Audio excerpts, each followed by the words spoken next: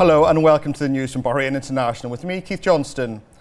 President of the Supreme Council of Health and the head of the National Task Force to combat the coronavirus, Lieutenant General Dr. Sheikh Mohammed bin Abdullah Al Khalifa, paid an inspection visit to the intensive care unit at the field hospital in Sitra in the presence of the Royal Medical Service Commandant, Major General Professor Sheikh Khalid bin Ali Al Khalifa.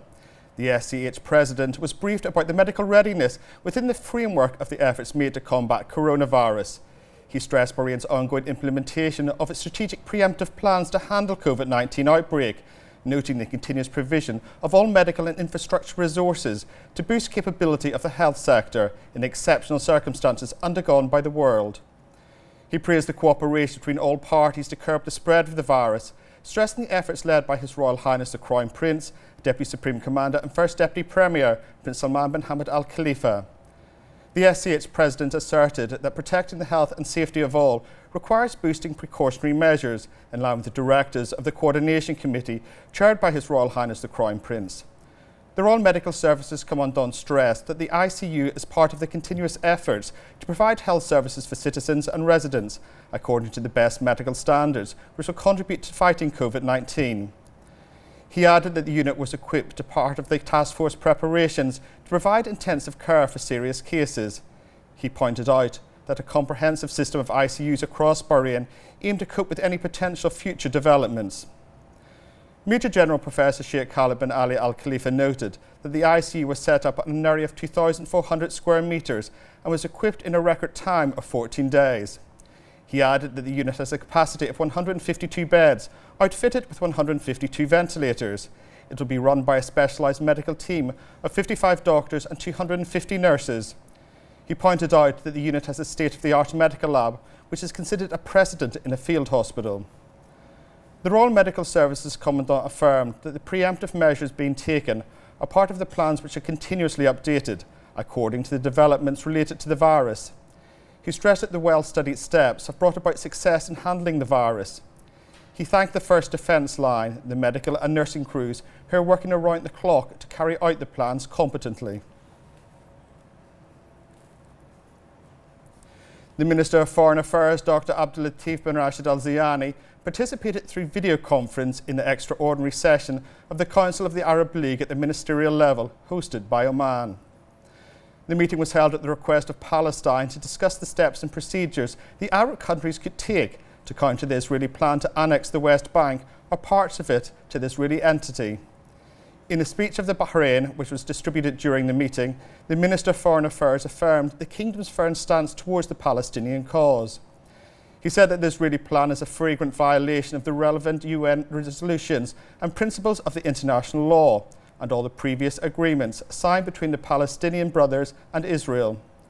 Dr. Al Zayani explained that this Israeli plan threatens international peace and security and endangers the region. He added that a comprehensive, just and lasting peace in the Middle East region can only be achieved with the complete withdrawal of Israel from the Arab lands occupied in 1967, establishment of an independent Palestinian state with East Jerusalem as its capital, return of all Palestinian refugees to their lands, and the implementation of all relevant UN resolutions. He stressed the importance of the Arab Peace Initiative of 2002, which calls for the complete withdrawal of Israel from the Palestinian territories, particularly East Jerusalem, and the rest of the occupied Arab territories. The minister also condemned Israeli measures as hindering the efforts to combat coronavirus, including Israel's insistence to keep Palestinians in prisons. He stressed the Kingdom of Bahrain's support of the measures taken by the Palestinian government to combat the pandemic and expressed its full preparedness to assist the Palestinians in this regard.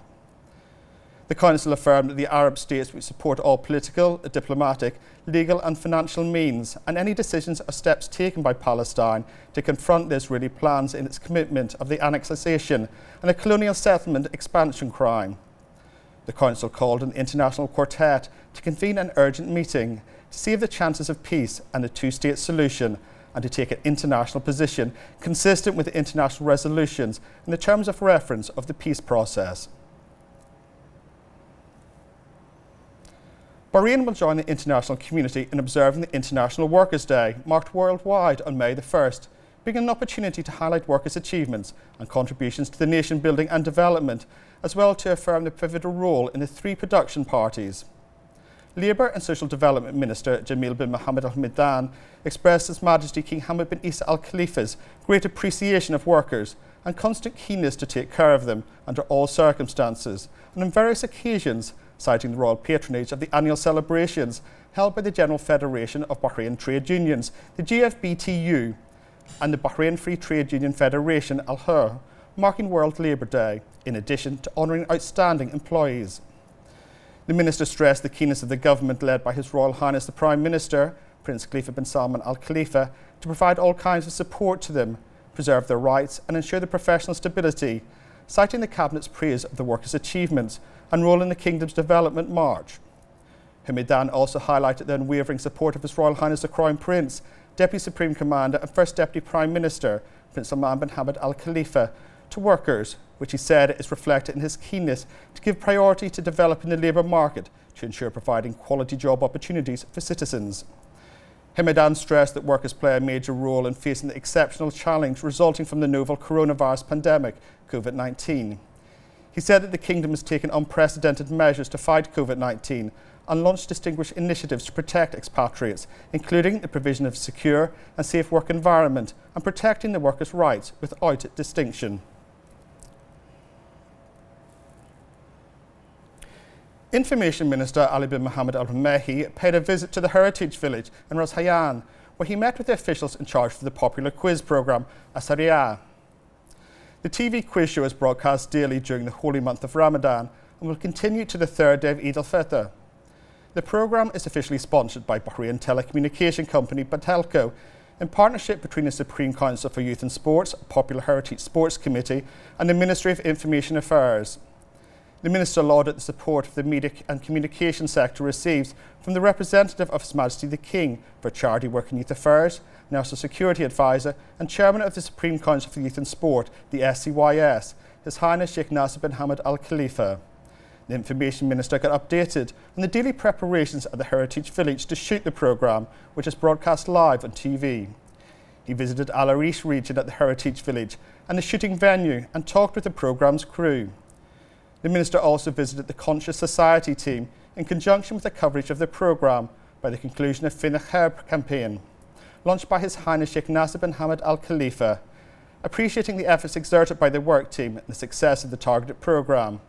Al Rumehi noted that His Majesty King Hamad bin Isa Al Khalifa's praise of the show is a good indication of the positive impact that this Conscious Society programme is achieving for various segments of society.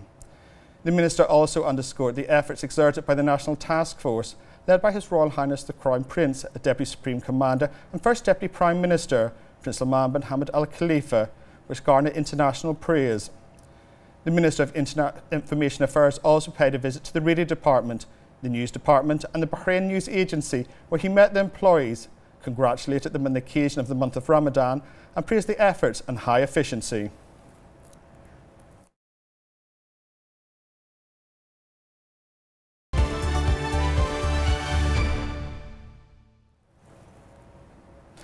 The Kingdom of Saudi Arabia has recorded 1,351 new cases of COVID-19, bringing the total number to 22,753 so far, of which 19,428 are active cases. The Health Ministry said 123 are in critical care. Around 17% of the cases were Saudi nationals and 83% were expats. The Health Ministry spokesman announced 210 new recovered cases on Thursday, taking the total number of recoveries to 3,163, while 5 new deaths were being reported, raising the total to 162. The latest losses were of 2 Saudis and 3 expats, with deaths reported in Riyadh and Jeddah. A little over 50% of all confirmed cases of the Kingdom were between the ages of 20 to 40. The United Arab Emirates has detected 557 new coronavirus cases after conducting 26,000 tests, according to the Government Communication Office. The death toll climbed to 111 after the Health Ministry recorded 6 new deaths over the past 24 hours. Meanwhile, an additional 114 have recovered, bringing the total recoveries to 2,543 out of a total of 13,038 cases so far. Less than 1% of those who contracted the virus in the UAE have passed away, while nearly 20% of the country's coronavirus patients have recovered so far. The UAE has partially lifted strict lockdowns in recent days, with the start of the Muslim holy month of Ramadan. Malls, restaurants and other businesses are now allowed to operate but must follow strict preventative measures. Oman has confirmed 99 new coronavirus cases over the past 24 hours, taking the total to 2,447. The Health Ministry announced today that a total of 495 has so far recovered, and the death toll remains relatively low at 11. Earlier this week, Oman eased some restrictions imposed to stop the spread of the coronavirus. Authorities ended control checkpoints earlier set up to restrict movement among Oman's provinces. Some businesses were also allowed to reopen. Iran today announced 63 new deaths from the novel coronavirus, saying the rate of fatalities and infections were dropping, while calling on the public to remain vigilant. The deaths recorded in the past 24 hours brought to 6,091 the overall toll from the illness in the Middle East's hardest hit country. The Health Ministry spokesman said 1,006 people tested positive for the virus that causes COVID-19. The new infections brought to 95,646 the number recorded in the Islamic Republic since it announced the first cases in mid-February. More than 76,300 of those have already been released from hospital after recovering. Of those still being treated, 2,899 are in a critical condition. The number of people who have died from COVID-19 in Turkey has risen by 93 in the last 24 hours to 3,174, with 2,615 new cases of the virus. The total number of cases rose to 120,204, according to health data, the highest total outside Western Europe or the United States. A total of 48,886 people have so far recovered from the new coronavirus, which causes the respiratory disease COVID-19. The number of tests conducted in the past 24 hours stood at 42,004, raising the total number of tests since the beginning of the outbreak to over 1 million. Spain's coronavirus death toll rose to 24,824 today, as 281 more people died from causes related to the disease overnight. The number of new coronavirus cases diagnosed in the country rose to a total of 215,216 from 213,435 the day before. The country has suffered the third highest number of deaths in the world from the pandemic, after the United States and Italy. Spanish health officials believe the epidemic peaked on April the 2nd, when 950 people died over 24 hours, nearly 3 weeks after the government imposed a strict lockdown, effectively confining almost 47 million citizens to home to slow the spread of the virus. Russia today reported 7,933 new cases of the coronavirus, a record daily rise, bringing its nationwide tally to 114,431. The official nationwide death toll rose to 1,169 after 98 people with the virus died in the last 24 hours, according to Russia's Coronavirus Crisis Response Center. The number of cases is likely to be much higher, as not everyone gets tested, and tests in Russia report it to be only 70 to 80% accurate. The World Health Organization, meanwhile, said it hoped China would invite it to take part in its investigations into the animal origins of the novel coronavirus. The WHO said the organization would be keen to work with international partners and at the invitation of the Chinese government to participate in investigations around the animal origins. He said the UN Health Agency understood there were a number of investigations underway in China to better understand the source of the outbreak, but added that the WHO is not currently involved in studies in China.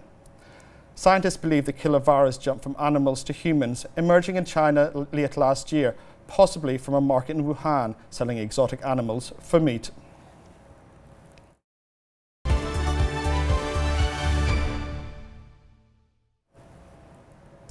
Ten Egyptian army personnel, including an officer, were killed or wounded when a bomb exploded in an armoured vehicle south of Bir Abd city in northern Sinai region. A military spokesman did not specify how many had been killed in the attack, which was not immediately claimed by any group. Militants loyal to Daesh are active in the strategic border region. Egypt has been fighting insurgents who have killed hundreds of police and soldiers in the northern part of the Sinai Peninsula since the ousting of the Muslim Brotherhood in 2013, following mass protests against its rule. Militants have also carried out attacks elsewhere in the country. Iran has slammed Germany's ban on the activities of Lebanon's Hezbollah movement on its soil, saying it would face consequences for its decision to give in to Israel and US pressure. The Islamic Republic claims the move was based slowly on the goals of propaganda machine of Israel and America. Iran also claimed that Hezbollah had a key role in fighting Daesh terrorism in the region.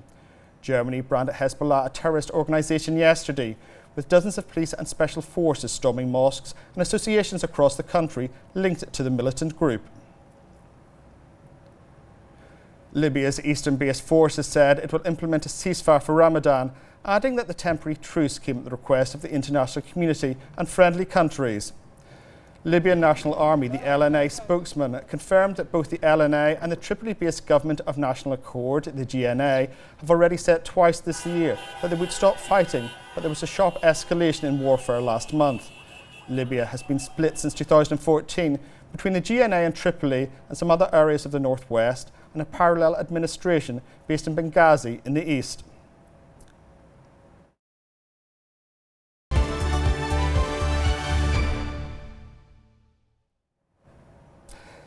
Danish toy maker Lego has switched some of its factory production to making protective visors rather than plastic bricks. They're being supplied free of charge for local health workers battling the coronavirus pandemic. Lego's factory in Bulletin, Denmark usually churns out thousands of toy bricks a day, but now some of the capacity is being used for a different task, helping battle COVID-19. Lego's Chief Operating Officer, Carsten Rasmussen, says some of their engineers originally suggested the idea. It took just hours for them to give it the green light. Now protective visors are flowing from some of the factory's moulding machines. They have a capacity to produce more than 13,000 a day. About 75,000 have so far been made. Rasmussen says they've expanded visor production in the factory in Hungary, which is now supplying the country's health system.